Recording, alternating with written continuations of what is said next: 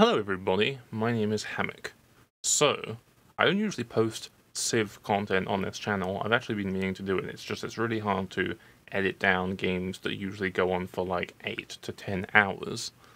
But I do play it a lot. I've got about 3,000 hours, over 3,000 hours on Civ6. It's a very fun game, I love it. I've been playing it for ages. It's a great game to play when I'm multitasking, like I have it in the background whenever I'm like watching shows or streams or movies and stuff like that, because I need to multitask. And there's just been a video dropped for the new Frontier Pass, and I want to go over it because I am excited. Are we ready? We going? Audio is going. Can you hear me? Speak. Can you see me? And video's going.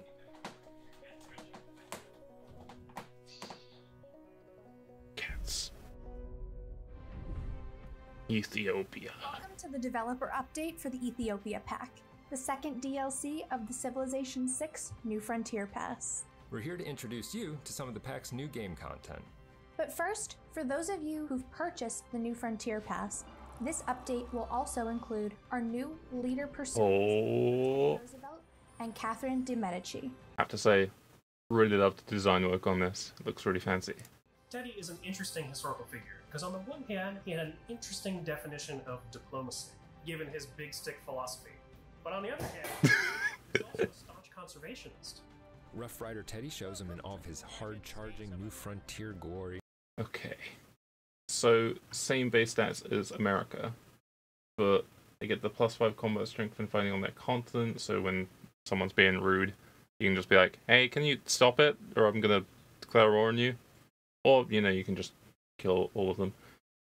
And envoys sent to sea states get an extra bonus whenever you're trading with them. So if you have like a sea state next to you that you really like, you can just stack envoys on it a lot faster. And if someone declares war on them, you can beat the crap out of them. And it's only this version of Teddy that unlocks the unique Rough Rider unit.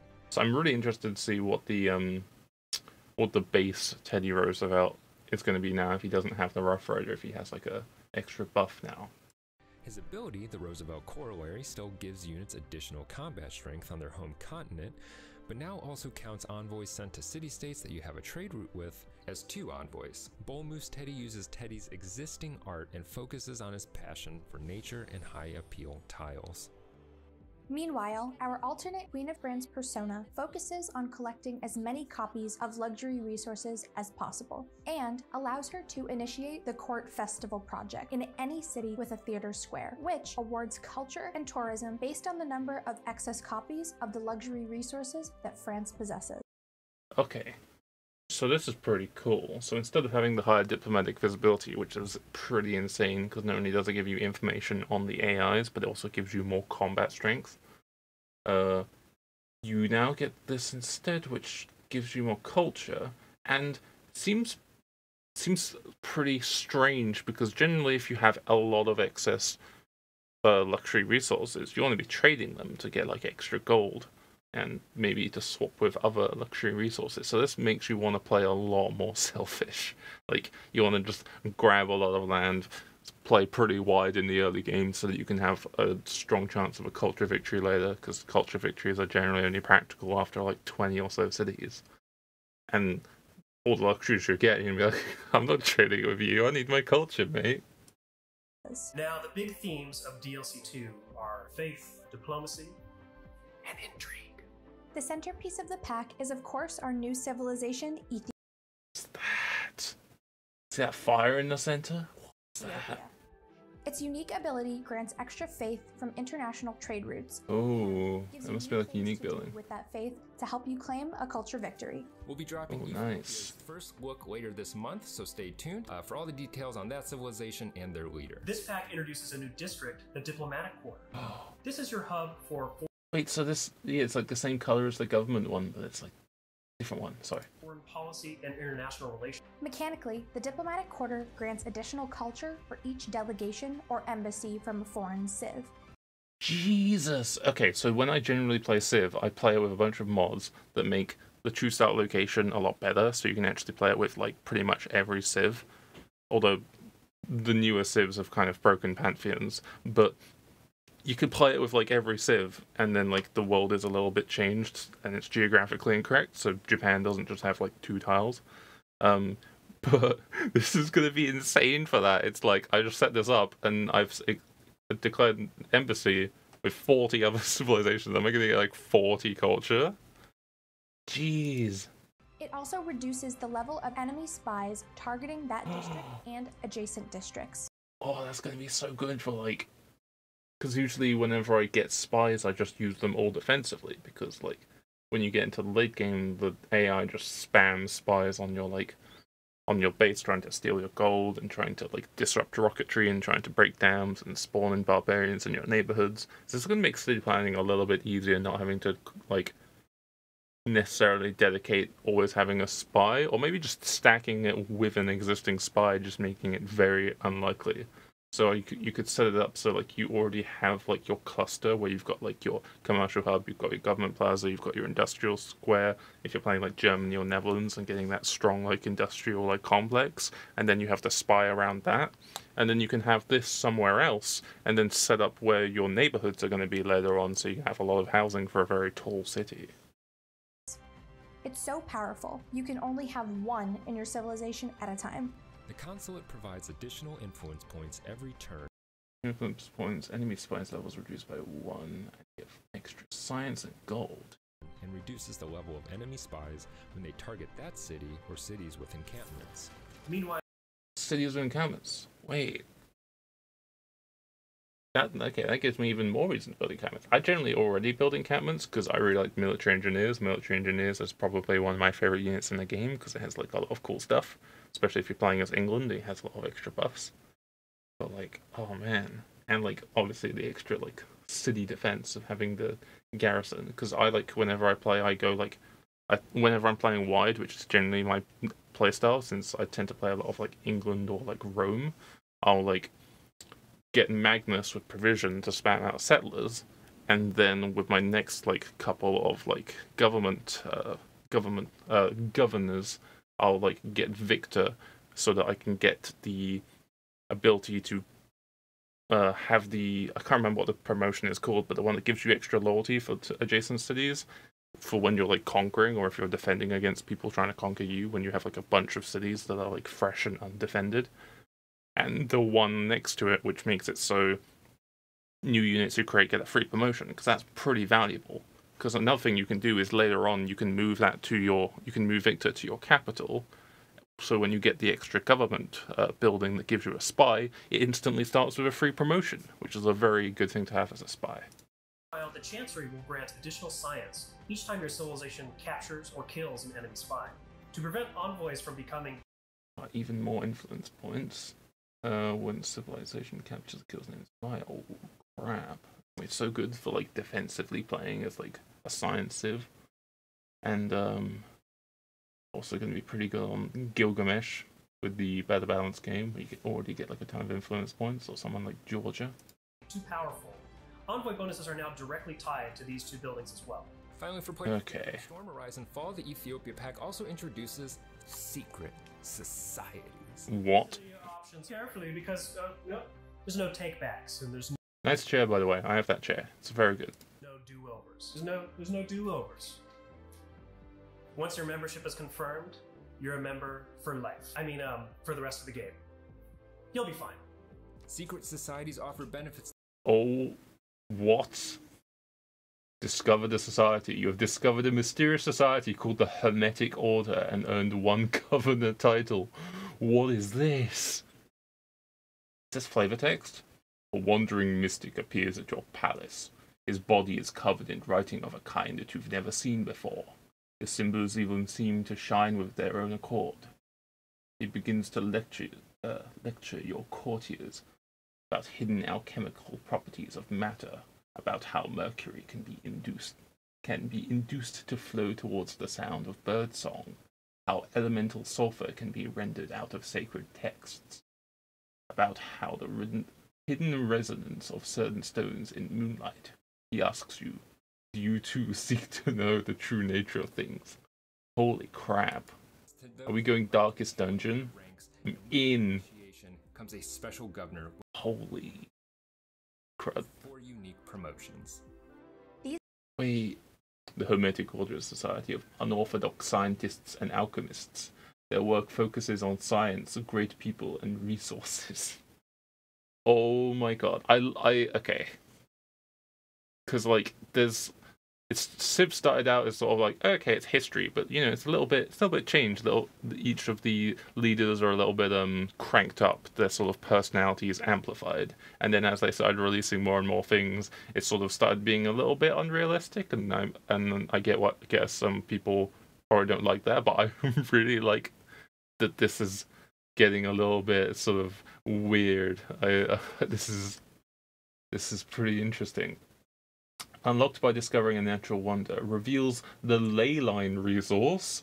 Ley lines give standard adjacency bonus to all specialty districts. What? These governors operate in worldwide networks. I know they're going to explain it to me, but I want to read it first. Assigned to a specific city. Promotion effects offered by secret society governors apply to your whole Civ. But who are these societies that Who are they? signing up for? The Owls of Minerva are puppeteers who mastermind plots behind the scenes and use espionage to achieve their goals. Oh my god. Owls of Minerva, secret society. Oh, look at that owl, that's cute. The Owls of Minerva are a secret group of high-placed and wealthy individuals. They focus on government, trade, and espionage. Okay, so Russia. Unlocked by sending an envoy to a city-state. +1 economic policy slot. Wait, so is there a chance you can get this once you send an envoy to a city-state? Because 1 extra economic slot in the early game sounds really strong, because then you can get, like, production and faith for a pantheon. You don't have to choose. Oh my god. I hope... I feel like this could drastically change how the game is played. But I'm also kind of into that, since I've been playing for so long. It's going to be tricky trying to keep track of all this. Unlocked in the medieval era. It looks like they all have, like, initiation ritual doctrine. They seem to follow the same, like, trend. Allows you to construct the Gilded Vault building, a powerful replacement of the bank. Okay. And indoctrination. +1 wildcard policy slot, +2 spy capacity. Your cities gain +4 loyalty per turn and +1 amenity when your spies in their territory. Holy crap. So good. Oh god. Oh god! Oh god. Strength gives access to the Gilded Vault. This new building has all the benefits of the bank, but also provides your commercial hubs gold adjacency bonus as culture and grants an additional trade route for cities with a harbor. Oh, nice. That sounds really nice. It's like Mansa Musa, or like if you're playing like TSL and you have very little real estate, like England or Scotland, getting an extra trade route sounds very nice. The Hermetic Order values alchemy and occult science above all else. Their success comes from Nice. theories and inventions that... Oh, wait, do we have more? The Alchemical Science Building. Place the university. Unlocked industrial area. For every great person earned, ley lines receive +1 yield equal to the great person's district type. And great admirals, great generals provide +1 science. Wait, this sounds pretty bonkers on somebody like Brazil. other societies dismiss. Or maybe... Oh wait, like base Russia, because I've been playing like a ton of better balanced game because it like adds a bunch of extra variation and tweaks to some of the like lesser played civs. But like in base game, without better balanced game, Russia gets so many great like people, like more great people than you would ever like need. You just get so many like writers from building your like lavas. So this, if you manage to get Hermetic Order, I imagine it's like you maybe get this as an option instead of it being random, because if it was random, it would be kind of annoying. It would be nice to go into the game being like, I want to make secret society, fucking secret society Korea or something like that. But like getting like massive amounts of like culture as like Russia, holy crap. Such as ley lines, a new map resource only they can see. which gives standard adjacency bonuses to all specialty Holy diseases, crap. and can even grant... Wait, so it says you get this discovered when you find a natural wonder, so I imagine they only spawn near natural wonders, perhaps. That also is a limiting factor. ...yields whenever a great person is earned. Members of the society can build the Alchemical Society. Ooh, that building looks so sick. That has all of the base university effects. But it also provides extra great merchant points, great That's so much stuff, look at that. engineer points, increased production, and gold, perhaps from some lead lying around somewhere. The Void Singers follow a dark religion. Oh my god, we have Cthulhu in Civ! Ah, Aya Cthulhu. The Void Singers are a nihilistic cult of dark elder gods. They focus on religion, relics, and disloyalty. Oh no. Oh no. Oh no. Oh yes. Oh my god. Time to play as Rome and worship fucking Satan. Let's go. Discovered when finding a tribal village allows you to construct the old god obelisk building, a powerful replacement of a monument. Oh my god. Cities earn extra gold, science, and culture per turn equal to 20% of their faith per turn. Oh my god, you can get so much faith per turn in, like, Civ. Like, faith is generally kind of like a low value, like, resource. Like, because you can just get so much of it from, like, just, like, you can get, like, the Pantheon that gives you, like, extra faith per, like, the appeal of, like, a tile. And if you're playing wide, you're just going to get so much of that.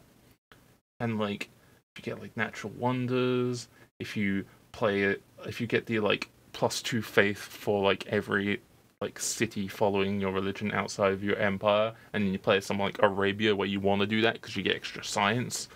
Holy crap, you're going to get, like, so much faith per turn, and then, like, oh my god. Indoctrination. Unlocks the cultist unit. Wait, is that like the cultist from the one that like just summons like natural disasters? I wonder how that works if you have it with the same if you have like apocalypse mode enabled with this. This unit's purchased with faith and uses charges to reduce loyalty in foreign cities and generate relics of the void. Wait, are there like special relics? Oh my god, I wonder if they have like different stats or something, or if they're just like custom. So you're like, ah yes, the shard of wood of the cross of Jesus, and the bath water of Jesus from the future, and then we have this fucking relic of like Cthulhu had like fucking completely crushed a city in another timeline, and here's just a fucking squashed fucking like remnants of a person that's now fossilized or something. I don't know, something fucking strange. That's probably just going to be like statues of tentacles.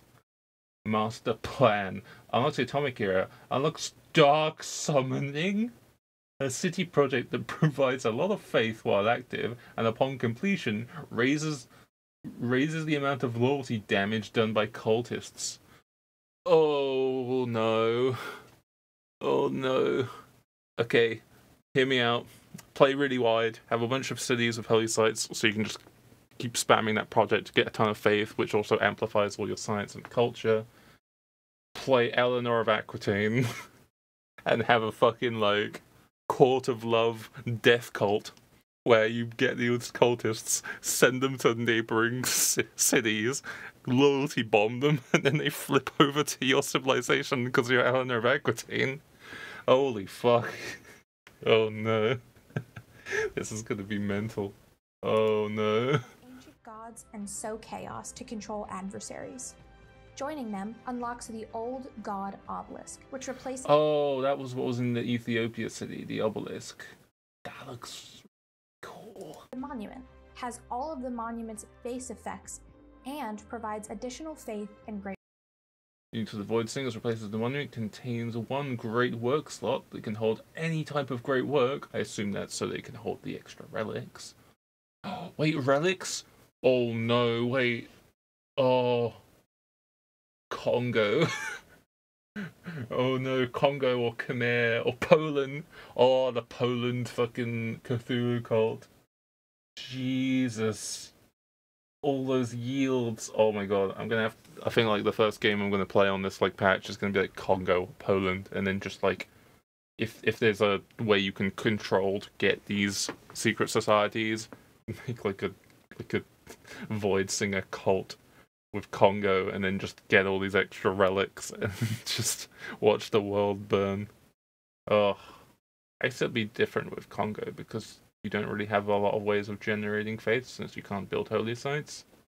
Oh man, imagine this with teamers. Like you have like someone like Arabia and someone is Congo and you're both like Void Singers and you're just like, let's watch the world burn and get all these relics. Work slots. The Void Singers also have a unique unit, the Cultists. God, they look cool. Faith, cultists can spend a charge to recruit followers in enemy cities, reducing the target city's loyalty. Vessel of Nyarlathotep. So it is tentacle statues. That looks rad. Holy crap.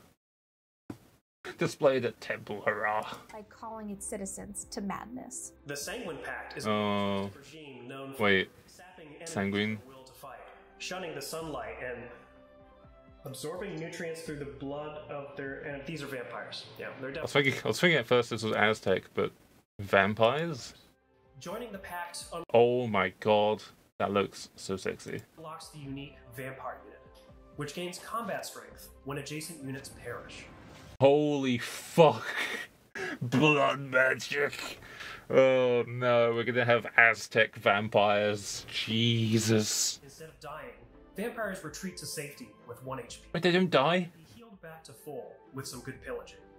Vampire castles can be placed in any empty tile in your territory or in neutral territory. Oh, what? And extra yields. Oh, I think this is too much for my brain. That's so insane. We're gonna have vampires as well. Oh, I've been like watching the new season of What We Do in the Shadows. Amazing show, highly recommend it. Very funny. My favorite guy is the energy vampire. I relate to him on an emotional level. But holy fuck. And in later eras, allow you to teleport. Oh, vampire secret society. Who would be the best one to be? I mean, Aztec comes to mind because they're already going to be pillaging and like attacking people and getting slaves. But who would be good for vampires? I